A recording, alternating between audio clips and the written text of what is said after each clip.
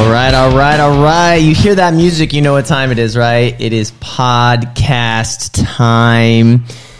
Yes, I know y'all are going crazy in your cars, on your walks, while you're getting your run in, listening to this podcast. So just, we love the crowd love. My name is Casey. I serve as one of the pastors of the Avenue Church and host of Good News for those who struggle. This is our podcast, and we've been looking at different mental health issues and things like that. And today we had to call an audible. If you're not a sports person, an audible is when you had a play planned out and then something happens and you got to make adjustments. You got to pivot and do something different and unexpected. And so we had a guest, and unfortunately, due to some health reasons in her family, she couldn't make it. So we audibled, and this is you're in for a treat. You're like, man, good audible, Casey, because the Lord brought us one of our show's favorites. You know him as, I think, episode 3, Mr. John O'Brien. Look at that. It's rowdy in here. It is rowdy in here with John O'Brien. John O'Brien, would you just give us a quick hello and let us know how you're doing? Hey, everybody. Super happy to be here with you tonight. John O'Brien, if you missed his first episode, make sure you go back and look at that. John is, he and I together got to be co-pastors of the Avenue Church and get it off the ground and going. And his family is such a gift to the Avenue Church. And a big thanks to Joy, who's holding things down at home right now. So appreciate you allowing John to be able to be here and share with us today. And so a couple of things John brings, and he shared part of his story last time, but John comes from the world of addiction and has many years of sobriety now, and has worked in that world and really has helped to shape the culture of the Avenue Church in, I think, a really beautiful gospel blend of what the recovery community has taught him and how Jesus has met him in all of that. And so it's been really transformative for us at the Avenue Church, and a big part of why we are who we are. And that's actually our topic today. We're going to do a bit of a deep dive today in addiction. It's what we're going to be looking at Sunday in the message. And so I'm just grateful for you guys and for myself to be able to have John with us today. I'm going to start us off with a scripture, and then we're going to look at 3 kind of ideas here today: the problem of addiction, the solution, and then a plan of attack. And so let's just start off here. So the Spirit of the Lord is upon me. I'm in Luke 4, because he has anointed me to proclaim good news to the poor. He has sent me to proclaim liberty to the captives and recovery of sight to the blind, to set at liberty those who are oppressed, to proclaim the year of the Lord's favor. And he, Jesus, rolled up the scroll and gave it back to the attendant and sat down. And the eyes of all in the synagogue were fixed on him, and he began to say to them, "Today this scripture has been fulfilled in your hearing." So, John, before we kind of hop down the lane of addiction and talk about like what it is and solution, problem, all those sort of things, tell me, how does the Lord move in you? Where does your mind go just from that particular passage when Jesus is proclaiming to be the one who liberates the captives? My immediate reaction is just wonder and gratitude, because addiction is a banquet in the grave, as one person's put it. So there's an element of feasting, but it's taking away your life. And so to be liberated from addiction into a greater satisfaction, a greater fulfillment, a greater pleasure, a greater joy, a greater love is unspeakably precious. There's nothing like it. I love it. So it's almost like, if I'm hearing you correct, it's like, it's not bad that you have the appetite and the craving and the desire. It's just that Jesus has something better. than what you've been going after. Yeah, the amazing thing is realizing that our desires are not too strong, as C.S. Lewis said. Right. They're too weak. Yeah. We're half-hearted creatures that are content with mud pies, like a child playing with mud in a slum, when the invitation is to enjoy a holiday at the sea. Yeah. And what seems to be, I think, some of the issue is we hear that, and it feels like we're on such slippery slope when we try to get there on our own. We try our best sort of self-motivated efforts and things like that. And so, man, I love that invitation, but what I love about today is going to be an actual plan of action to get there and to see kind of like what that might look like. So let's look at this systematically. Let's just hop in. Problem. What is addiction? And then, we'll get into a little bit of how does it work? Sure. So a word about me, just to give me some authority to address this subject. Tomorrow will be 21 years clean from drugs and alcohol. Come on. Oh my goodness. That's like legit applause. That's not like, that deserves legit stuff. And, 21 years ago, I was in my 13th program for drugs and substance abuse. And I had been in the program for 6 months, and I just had attended an award ceremony for some of the kids that were, doing well. And I was still messing up. I was still not advancing or progressing. And I remember my mom crying and saying, I just wish I could be proud of my son for something. And she didn't know I heard her say that, but I was like, I'm just harming people around me. And this is me trying my best, And I remember thinking, like, what can I do? Because I had been told by many people at this program that I was more hard off than they were. And these were people who had grown up on the streets of New York or other big cities, who had been sexually abused or assaulted, who had just come from horrible backgrounds. I grew up in a beautiful neighborhood with loving Christian parents and had everything not just offered to me, but pushed at me. Right. And yet I was so self-destructive. And so why couldn't I reform myself? Why couldn't I change? And so I was really determined again, like, I'm going to, make my mom proud of me for something. And I just couldn't make progress. And then 2 kids I really looked up to left the program. One relapsed and died, and then the other, actually there was 2, came back to speak at another award thing, and both had relapsed, and one of them was high when he was speaking and pretending to have, reformed his life. And these were all supposed to be all-stars of the program. Yeah, and when I left the program, out of 60 or more kids that I was there with, only one other one besides me didn't relapse. Out of all of them. Wow. And 21 years tomorrow. So when I saw these people leaving and dying and relapsing, and the ones I looked up to the most, I thought, I am screwed. Right. Yeah. I'm screwed because I'm not no shot at all. And that's when Jesus intervened, because when you are hopeless from the world's perspective, when you are destitute and lost from your own perspective, when you have no other option, Jesus is enough. Wow. And so I'm here to encourage anyone here today who's listening and thinks that they're too far gone, they're too bad, too messed up, too broken. Jesus is enough. He's inviting you, come to me, and I will give you rest. I will liberate you and make you a freedom fighter and one who mobilizes and frees others to start a culture of freedom. And that is so powerful that it was at your moment of desperation that Jesus began to enter into that and really bring about that healing that you had desperately wanted, but it seemed like you were now at a posture where Jesus could get in and do what he needed to do. Is that fair? It is.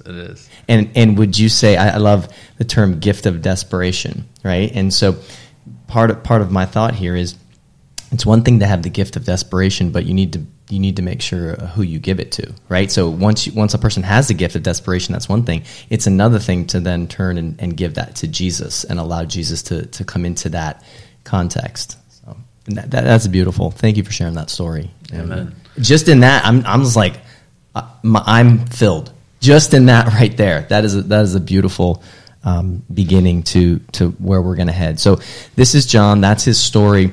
He might weave other parts in it as well. But we're so talk to us about addiction. What is it? And then we're going to take a look at some of the mechanics of how it works against us. Sure. So I think it's fair to say that our culture has a, for lack of a better word, reductive physiological viewpoint on addiction. Okay. It's nature has loaded the gun view. Nature versus nurture. More balanced people will say yes, nature may have loaded the gun, but we pulled the trigger. So when in any discussion of addiction, we need to address it holistically. We need to examine it holistically. And so even here, looking at it, we'll talk about it from a secular world perspective definition, and then we'll contrast it with a more biblical idea, and then we'll move away from there. So here's a definition from ASAM, American Society Addiction something. Okay. But ASAM, look it up. Yeah. A primary chronic disease of brain reward, motivation, memory, and related circuitry. There's actually a lot of strengths in this definition, but one thing I want to highlight is that explanations are signposts to solutions. Okay. I'm going to say that again. Explanations are signposts to solutions. So when we define addiction as primarily a primary chronic disease, already that's setting the course for what is the solution. Because when you diagnose something, already you're moving in the direction of a solution. And so this is highlighting that hereditary predisposition to addiction, that some of us who have been born into families with addictive histories have very easy to demonstrate a predisposition to addiction. So this is that hereditary aspect, the nature versus nurture emphasis. And that's not wrong. So let me come at what is an addiction from a biopsychosocial spiritual lens. Okay. So I'm going to say that an addiction, by contrast with what you see here, we're going to do justice to the brain and to the out of controlness of it. But I'm going to use this definition. An addiction is an intense habit, a behavior pattern involving compulsive use of a substance over time, resulting in an inability to quit despite adverse circumstances, adverse consequences. So how does an addiction happen? It occurs when your brain's reward system is hijacked and causes you to crave and seek pleasure from sources that are ultimately harmful. Now, let me use an example we can all relate to, because what I'm trying to emphasize here is that rather than viewing addiction as something that a category of people have and others don't, that it's a degree that all of us are susceptible to. I like that. Keep going. So I'm articulating the developmental model of addiction right here. And there's books that argue for this if you guys are nerds and want to check them out. The Biology of Desire, Why Addiction is Not a Disease is a book. And then there's other books in that vein. But think about, remember how you felt the last time you experienced something really positive. Maybe it was acing a test. Maybe it was accomplishing a goal. Here's one that we can all relate to. Maybe it was eating a favorite dessert.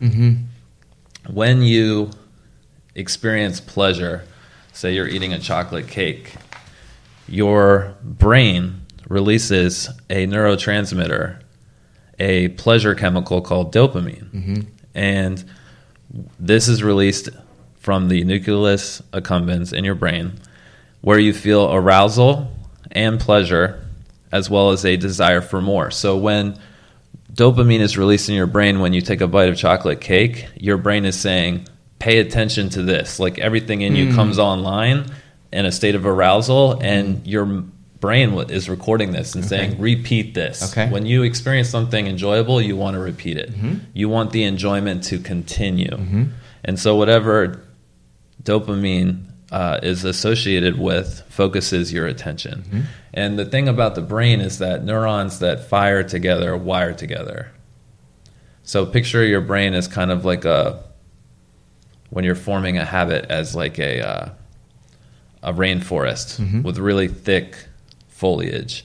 And the first time you walk a path through a rainforest, it's pretty difficult to traverse because you're like pushing these branches over and blah, blah, blah. Right. But what happens if you keep walking that same path over and over and over and over again? It starts to break the branches. It starts to form ruts. It becomes easy to traverse. And like any habit, eventually it can be traveled unconsciously. Anyone who has driven the same route to or from work or to or from home and then moved somewhere else has found themselves at the wrong destination because they were on autopilot. Your brain formed this rut where it could travel that path without thinking. And think about how difficult life would be if you had to consciously think about everything you were doing. You'd never get anything done. You'd be exhausted. So 70% of our day is automatic. Okay.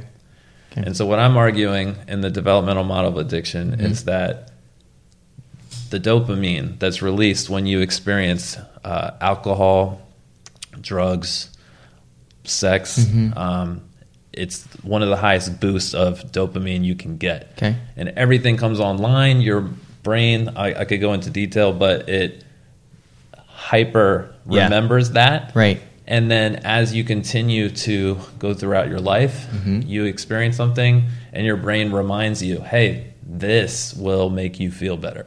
So you have some kind of distress and you're like, you know what? A cigarette would take away that edge, give me a little break. Right. Oh, you know what? Some beer right now would make me feel better. This porn will give me an escape. So some agent, drugs, alcohol, sex, etc., sugar, becomes caffeine, a means of transcendence. I don't like this circumstance. I'm going to use this to get me above and out of that. But when you do that, you're wiring your brain to travel that path. And the more that you go to those things to handle life, the more pathways that are formed. And what happens is that to land the plane and get a little discussion here, the part of your brain that it's called the limbic system, it starts to view getting high, getting a buzz, getting that dopamine in those high unnatural doses. It starts to view that as a survival issue, so that there's a tolerance effect. You need more of it to accomplish the same thing. And not being in that state becomes fight or flight. Like your limbic system starts firing and saying, I'm dying if I'm not in that high state of pleasure. And so without realizing it, a person is making themselves less and less capable of handling life on life's terms. Instead of being happy with the ups and downs, they need huge ups. And so life becomes harder. And the addiction becomes more and more entrenched. And the person is adding links into the chain that lead them to the place where hopefully, like you started us off with today, Jesus says, I'm here to set you free. Now, what is the biggest difference between the first definition that you shared and what you just shared right there? Okay. So the explanation, by saying it's primarily a chronic relapsing brain disease, that highlights that this is something that is primarily outside of a person's ability to influence. And so what I'm trying to say is that we need to look at it holistically. Yes, you can be born into a home like I was, where there was a lot of addiction in your past, and that has influenced you so that you can experience that pathway formation faster. Yep. And more quick, that makes sense. And more intensely, but it doesn't lead you to believe that there's no hope. Gotcha. And in fact, it actually makes traveling that pathway more serious, because you're like, wait a minute, every time that I do this, I am hardwiring myself to go that direction, and I am hardwiring myself to interpret life without that as unbearable, and I am adding links into the chain that eventually I'm going to need removed from me, and I'm going deeper into death. Okay. Banquet in the grave. Yes, this is great, but I am in a grave surrounded by the stench of death, and I need to get out of here. Yeah. It creates urgency. Right. So a person, and it might be a listener right now, and know that if this is resonating with your heart and your mind and your story, and you're maybe new to the podcast, I love that you're here. We love that you're here. We've prayed that you'd hang out and listen in. So a person begins to walk this path. It's not well formed yet, and over time and repetition, it not only gets well formed, but then your body starts to believe that's not just a joyful place for me to go. Like, I can't live without it.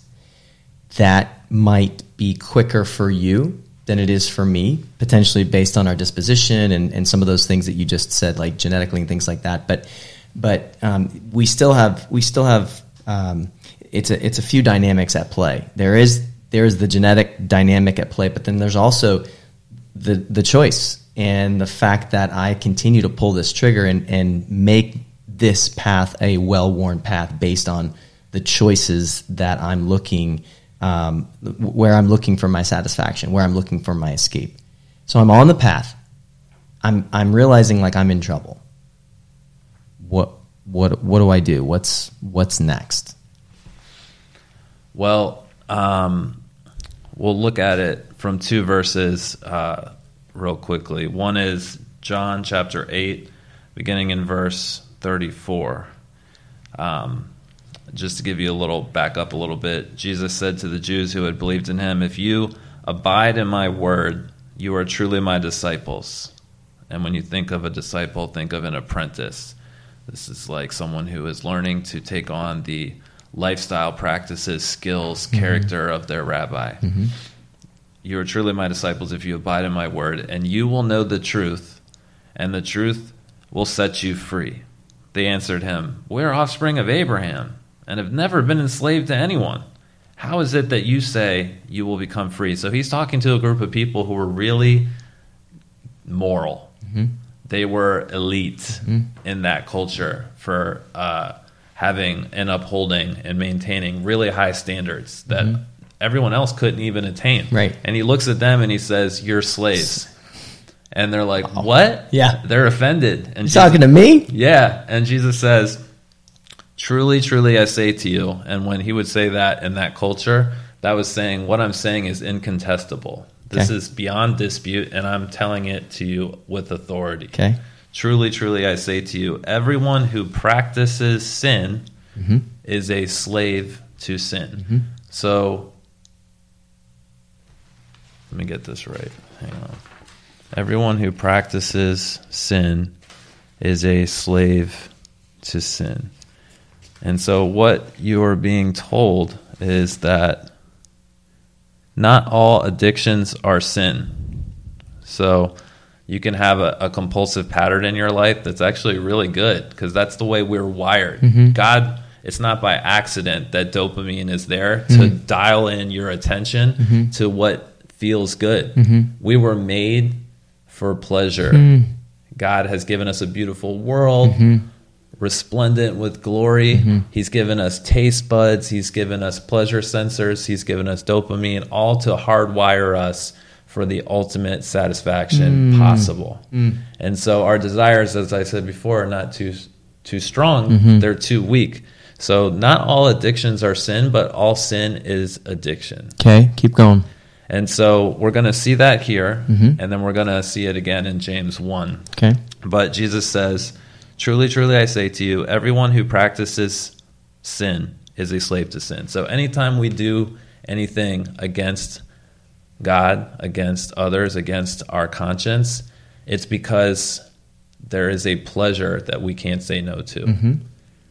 And so that pattern of this is not good for me, but I have to have it. Mm-hmm. What the heart wants, the will chooses compulsively, and the mind justifies. So this is like that person who goes on a lifestyle diet or something and says, I'm going to a party tonight. They're going to have all this food. I'm going to resist because I have this goal. I want to look great for this wedding. Sure. And they get there and they get in the presence of that food, and all of a sudden the siren call of instant gratification begins. Right. And there's this colossal tug of war. Yeah. Where help me not do what I want to do. Right. And what usually happens is that we start bargaining with ourselves, because our mind is starting to say, this is too hard. I have to make it not look as bad. And so Jesus is saying, anytime you sin, it's because you're a slave to sin. And what he's saying is every human being on the planet is a slave to sin. Mm-hmm. Mm-hmm. And then remember, he promised that this is leading to the truth that will set you free. What's he say next? The slave does not remain in the house forever. The son remains forever. What is he saying? He's saying that this world, for God so loved the world that he gave his one and only son, that whoever believes in him shall not perish but have everlasting life. Mm-hmm. For God did not send his son into the world to condemn the world, but that the world might be saved through them. So I remember a friend of mine got out of prison, and I went to pick him up and take him somewhere. Mm-hmm. And I was like, hey, man, how you doing, blah, blah, blah. And after a little while, it's like, hey, so how's your drug problem going? You still abstaining, staying away, blah, blah. He's like, drug problem? What drug problem? As long as I have drugs, there's no problem. Right. And that casual remark made me nervous because he has spent most of his life in prison. Yeah. And he's told me I will never go back. Mm-hmm. But that siren call of drugs, he's been in prison now for another 10 years, and he still has 10 or 15 more to go. Mm-hmm. So, but that prison that he's in, as tragic as that is, Jesus is saying all human beings are born slaves with misdirected desires that are too easily pleased. And that unless there is an intervention, we will willingly, voluntarily choose slavery to anything over the real God. Right. And we will redefine that real God in our own image to tell us what we want to hear. Because all lies are a narcotic. They take away the edge. They make it easier to sin without exposure. Okay, so our hearts are misdirected. They're going to be prone to chase hard after sin. We are going to then justify that in our minds. We're going to be meaning makers. We're going to be storytellers, and we're going to eventually get what we want. So it seems as though we need to change what we want, but then there's a problem because how do we change what we want? But I'm starting to hear a solution. I'm starting to hear, use the word intervention. Talk to me a little bit about, okay, so really, I know this is how my mind's going to work. I need my heart's desires to be set on something different. Talk to me a little bit about that intervention and where is there hope in the midst of this slavery? Amen. So Jesus, again, with verse 35 of John chapter 8 says, the slave does not remain in the house forever. The son remains forever. So remember John 3:17. Nobody memorizes that, but they should. Jesus did not come into the world to condemn the world, but that the world might be saved through them. So the main reason that people turn to an addiction and it becomes a compulsion and voluntary slavery is because it's their solution. Okay. They are turning to it to transcend, to escape, to get out of their reality because their reality feels unbearable. It feels out of control. And so that drug, that alcohol, that sex, that person, whatever, gives them a feeling of transcendence. I can escape even for a little while. Yeah. And that is worth everything. Right. And so Jesus is saying God loved the world, this world, so much that instead of us having to earn our way to God God came to us to say that you could never do that. Like, you're voluntary slaves. I'm here to rescue you. And so instead of, you just need to open your hands, you need to admit, I am a voluntary slave to these patterns. I cannot rescue myself. And so Jesus says, here's the hope. The slave does not remain in the house forever. The son remains forever. What's he saying? He's saying that there's a day coming where everything that's wrong is going to be made right. But if that happens without my intervention, Jesus says, it's going to go bad for you, because everyone here is a sinner. They're a slave of sin, a voluntary slave of sin, and they don't want a savior. So what's the solution? Jesus says, the son does not remain in the house forever. The son remains forever.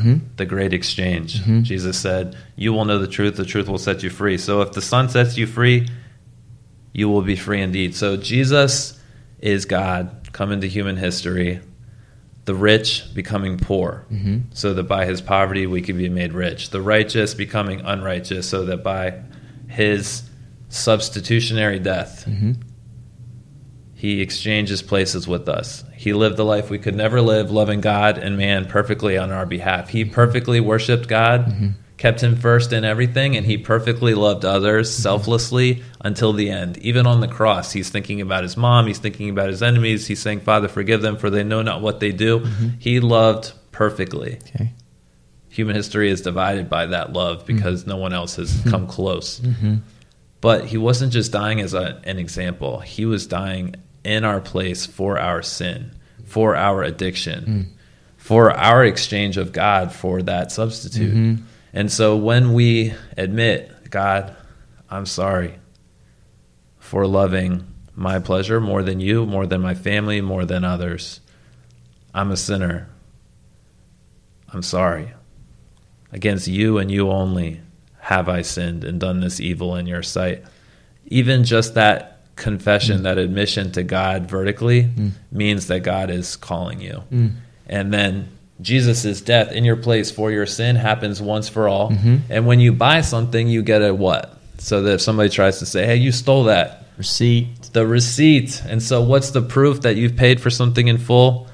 The receipt. And so Jesus is dying for our sins. On the third day, he rose from the grave. Why? Because there was nothing left to be done.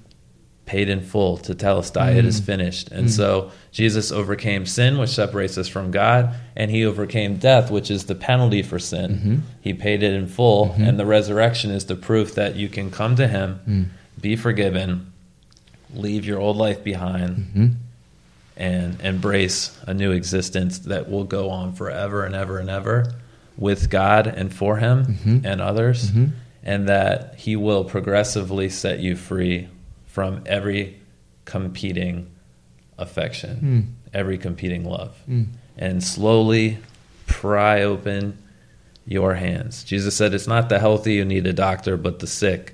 I did not come for the righteous. I came for those who know that they are so broken, so messed up, so lost, so hopeless. They have no other shot. So you're telling me that the gospel which you just described is both an initial intervention into our slavery and then an ongoing intervention into our slavery. Can you flesh that out a little bit? Yeah, so whenever we sin, let's go ahead and turn to James 1 real fast. James chapter 1. James chapter 1. Okay, James chapter 1 says, this is Jesus's half-brother, but he identifies himself as a slave of God in Jesus Christ. He didn't do that before Jesus' resurrection. Right. He was like, that guy is, what? Yeah, who is this guy? But after seeing Jesus alive, he's like, I'm not his brother, I'm his slave. Yeah. So, all right. It says, let no one say when he is tempted, I am being tempted by God, for God cannot be tempted with evil. He himself tempts no one. Verse 14, each person is tempted when he is lured and enticed by his own desire. You know, you fisher people, people that love fishing, those fish see that bait, and even though they see their boy and their homeboy and their homegirl get taken up, they're like, I have to have that. And bite down, gets it in there, tempted by his own desire. Then when desire is conceived, gives birth to sin, and sin, when it's fully grown, brings forth death. When sin is conceived. So when we place ourselves in our desires' arms, because we love what they offer more than anything else, more than our family, more than God, more than anything, the result is death. But when we believe the gospel, Jesus comes in and begins to progressively set us free. And so just like there's a progression into addiction, there's a progression in discipleship to Jesus where you progressively become more fully human, more fully alive, more fully content. Jesus said, "Come to me, all you who are weary and heavy laden, and I will give you rest. Take my yoke upon you, for my yoke is easy and my burden is light, and you will find rest for your souls." So image, and then you can jump in. When we hold a ball underwater in the pool, it's restless because it wants to go where it belongs. Right. And you're forcing it down. So Jesus is saying we're voluntary slaves of sin, that we voluntarily suppress the truth about God, that we need a Savior, and that even after coming to Him, that we desperately need Him every second for everything. But the process of growing in grace is the process of increasingly experiencing rest no matter what's going on externally. So I'll let you jump in and kind of draw it out more, but it's going to be a battle, and maybe I'll land the plane with this. Jesus said, "The meek inherit the earth." Relationships go better when we don't put ourselves first, when we're kind and gentle and flexible. But he said the kingdom of heaven is taken by force, and the violent take it by force. So if we want to grow in discipleship, just like God, and this is offensive to a lot of people, but in the Old Testament, the Israelites had to drive out the inhabitants of Canaan. There's no more driving out physical inhabitants.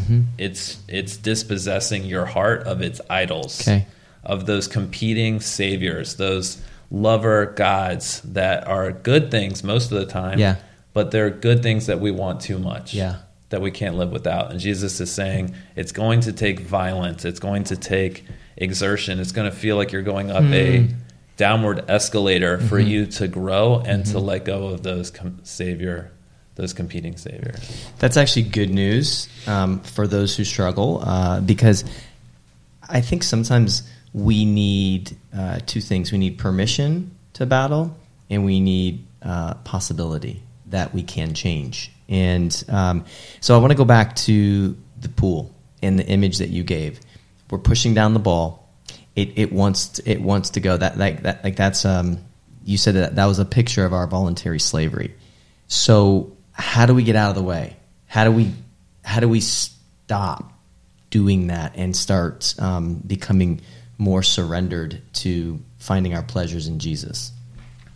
Yeah, so this is the paradox. This is the irony. And we talked about it last time I was here, is a plane can't fly without both wings. And so those two wings in growth and sanctification, growth in grace, growth in Christ, is 100% dependence, 100% determination. So this road is going to involve, let's start with people with addictions. If somebody has a physical addiction to drugs or alcohol or porn or something like that, they're going to need more radical intervention. Until they stabilize physically. They've removed that thing and they've got some clean time so that their brain begins to rewire itself and acclimate to life without the substance, without the potion, the chemical cocktail. And as that happens, because of neuroplasticity, the way God has wired our brain, you throw around the person a new community, new rhythms, new routines that gradually lift that beached ship when the water comes in, so that it can eventually begin to go out and be free. And so what happens is, over time, very incrementally and slowly, we will start to grow as we submit to these routines. of loving and worshiping Jesus, being in the scriptures, serving, being in community, knowing and being known, we will gradually, slowly, disjointedly rewire our brains and also sensitize our souls to God himself, so that we are now grieved by very, very small things in the world's eyes, but to us they're huge. Right.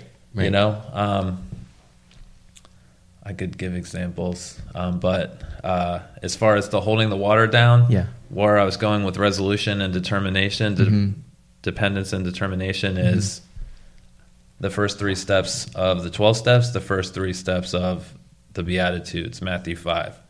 I can't do this. You can, Jesus. I surrender. I can't do this. You can. I surrender. So as you're taking your next step of obedience, wherever you are, listener and friend, take a step of obedience. Why do we get accountability? We get it for things that we can't do on our own. Right. So come into the light. 1 John 1 says, come into the light, live in the light. So when a person removes the thing of addiction and gets in the light and then schedules their whole life in the light, then gradually they will find themselves walking with rest. Because once we're we've come clean, we've confessed, I've been hiding, I've been lying. Whenever we're hiding and lying, we're placing a separation from others, and our soul knows that's not supposed to be that way. But the ball is put at rest when we just come clean and say, I've been messing up. I want to take responsibility. I want to clean my side of the street. If you've done some really jacked up things, get some counsel from some wise people about how to bring your stuff into the light, because you don't want to just shatter.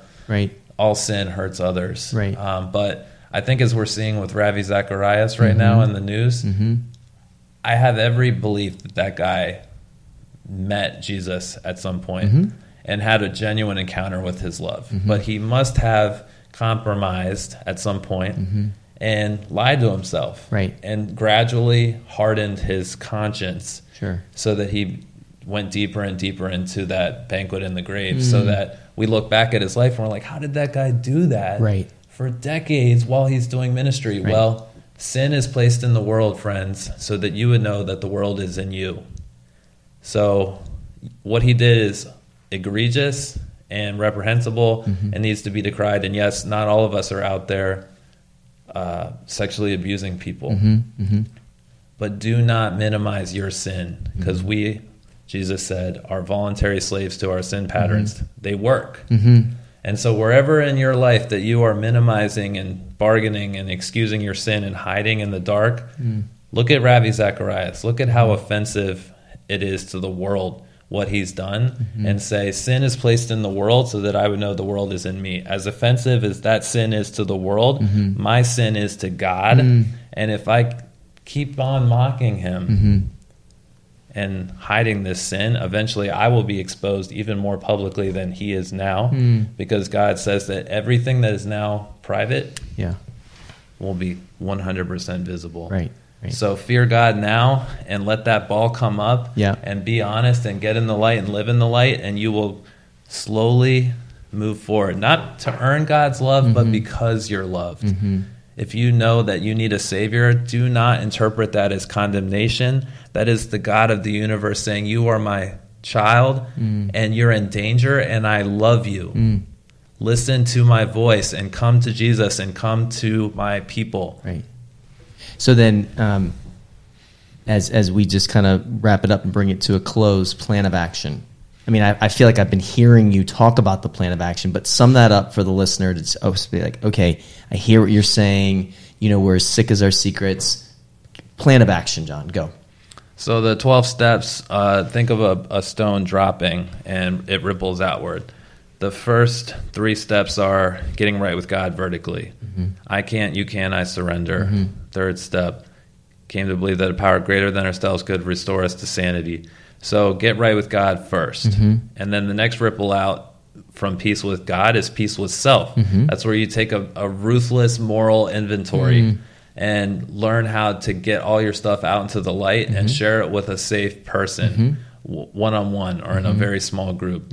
And then peace with God leads to peace with self, rippling out leads to peace with others, where you begin to go and say, all right, who are the people that I've harmed? And you go and you try to make amends and get help with this, because the longer we're in sin, the less aware we are of the impact we're having on others. So even going and trying to make things right, we need guidance, because we can really make things worse. And we all need it. So get that help and make things right with others. And then the fourth ripple out is carrying the message. And so being discipled, being trained in your local church in the rhythms of the gospel, up in, out of biblical literacy, gospel fluency, missional skill, how to incarnate, put flesh on, skin on, manifest the gospel, the kingdom in our world. And every person who hears this and is called to Jesus, you are sent into your life to be salt and light. Salt retards decay in meat, and light, it attracts attention, but it also dispels darkness. And so follow the Holy Spirit and other wise friends, and begin to bring the light of the kingdom, of justice, of social equality, of love and kindness into where you live, work, and play. And do that in the church, talking about it, learning from others, being encouraged. Hebrews says to not neglect meeting together, as some are in the habit of doing, but stimulate, goad each other towards growth, because church is not a club, it's a CrossFit. And when you go to a CrossFit, they are motivating each other. Someone doesn't show up for a workout, they're like, where you at, bro? And so we need to be that way with each other, because Proverbs 18:1 says, he who isolates himself seeks his own desire. So if any of you are listening to me and you are isolated, you are just prey. You are probably in the lion's mouth, and sheep are defenseless against predators. So come back into the light and follow those four movements: vertical, peace with God; personally, psychologically, emotionally, peace with self by moral inventory; peace with others by cleaning up your relationships with help; and then living on mission with increasing depth of holiness, of gentleness, of counterintuitive grace and truth, so that we will not be ashamed when Jesus returns. And I love that that's the plan of action, and there's so good. And there's also like a context in which that best happens. And so you'll hear often from AA in the program, go to meetings, get a sponsor, work the steps, and then obviously as part of the steps is giving it away. And so that's a great translation, both for somebody where that is applicable, and they find themselves in the midst of an addiction that maybe we started off talking about, drugs and alcohol, things like that. But it's also applicable to all of us who suffer from addiction, even if it's not quite to the same severity of consequence as drugs and alcohol. The contexts are the same. So go to meetings, be in community. You have to be in community. So the plan of action works, but it's going to work best when you're in community and have accountability around you. Get a sponsor. So not only be in community, but also find yourself in an inner circle of safety, of people who know Jesus, know you, and are willing to accept you in right where you are, but not leave you there. And then work the steps, work the program. That's an invitation into the journey of discipleship. And so I think that is a great plan of action, and then context for where that plan gets worked out. And so we're gonna end our episode there. I think that hopefully you guys have had a great survey in the problem of addiction, how it works, what is it. We talked about those pathways. The solution is we need an intervention outside of ourselves, both initially in our salvation, but then in our ongoing sanctification. We get sanctified, we get made holy, we get set free the same way we initially got forgiven, is by the intervention of Christ in our bringing our gift of desperation to Him. And then the plan of action. This is what it looks like to begin to walk out your healing and your freedom. So big thanks for John, for Joy, for their family being able to rearrange for you to come out today. Yes, thank you. And thank you to Frankie, our producer, who's making all things awesome here. We love you guys and look forward to the show next week. Hope you enjoy and have a great week.